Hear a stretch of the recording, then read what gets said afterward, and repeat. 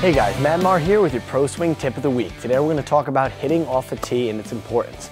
I know some of you kids think, oh, that's for tee-ballers. I don't want to hit off a tee. I want to go in a batting cage or whatnot. Let me give you some names.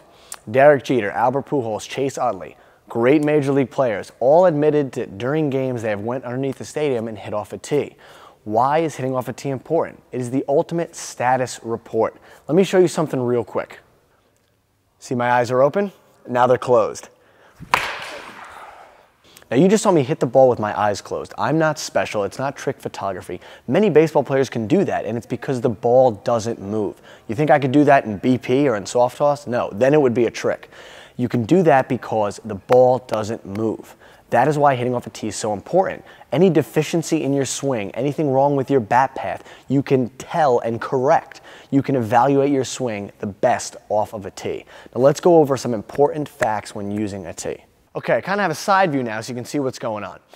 3 things you got to go over when you hit with a tee. First, how high or low should the tee be? Now first we want to work on a pitch right down the middle. Eventually we can work on high or low pitches, but for now, down the middle. So I'm going to line this tee up with about my waist. That's going to be my pitch down the middle. Now how far back should we stand? Here's the trick, here's how you do it. Take your bat, line it up perpendicular with the tee. You're going to want to put your front foot about 5 or 6 inches behind that bat. Now, how close should we stand to the tee? From where you are there, take your bat, lock it on your back hip, and point it towards the ball. If you have about 5 or 6 inches there, that's where you want to stand. So this is where I want to be. Now remember, before I move it to inside, down the middle, outside pitches, learn this. The player never moves. All right, now here's a graphic. This is where we're going to hit a pitch right down the middle.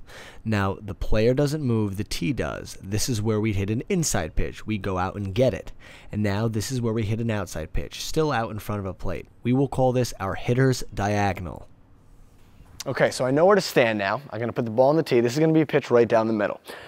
Get in my stance, go through my hitter's checklist as we talked about in other videos. And even though there's a wall back there, I'm actually visualizing a pitcher and seeing a pitch come in because that's where I want to make contact with it.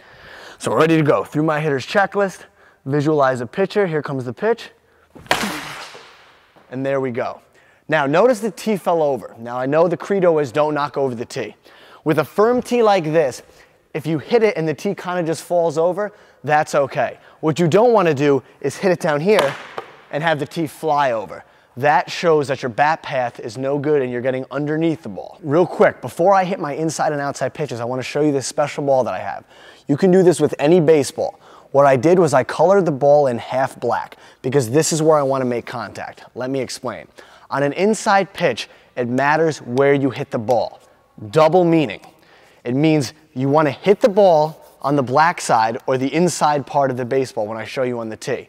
Because ideally, where the ball goes, the second part, is all that matters. On an inside pitch, you want to keep the ball fair. Now we're going to do the inside pitch. I have my special ball for this now. Now remember, the player doesn't move, the tee moves. So I move it to where I'd make contact with an inside pitch, and I put the ball on the tee, and I want to hit the inner half of the baseball. Because why? We want to keep this ball fair. So I still go through everything. I'm looking at that inner half. I visualize the pitcher. Here comes the pitch. And there we go. I kept the ball fair. The tee barely fell over, which means good contact. And I hit my inside pitch where I wanted to hit it.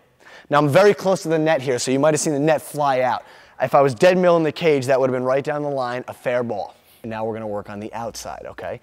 Coaches say let the ball get deep usually. Now let me show you, I don't want to confuse you. When you let the ball get deep, you're going to make contact with your outside pitch over here. Not back here. You don't get it deep behind home plate. We still want to make contact out in front. So this is where we're going to want to hit our outside pitch. Right about there. Special ball right there. Want to hit the inner half. And I still am doing everything. I'm visualizing my pitcher. I'm in my stance. And here we go. I see the pitch.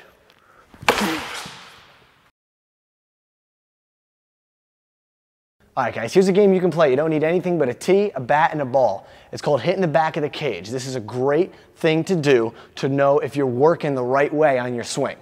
Now, these are going to be 10 pitches down the middle. You're going to put 10 balls on the tee. Not at the same time, obviously. And what I'm going to be doing is still visualize my pitcher. I'm still working, but I want to hit the back of the cage as many times as I can in 10 pitches. Let's keep track. So I line up, batter's checklist. I know where I am. I'm good to go, aiming for the back of the net. Hit the back of the net, the tee fell over, it didn't go flying over, so I know that was a good swing. I'm 1 for 1. Do this 10 times and see how many you can get out of 10. Okay guys, just to recap, today we talked about hitting off a tee. We talked about how big leaguers do it, how it is the ultimate status report for your swing.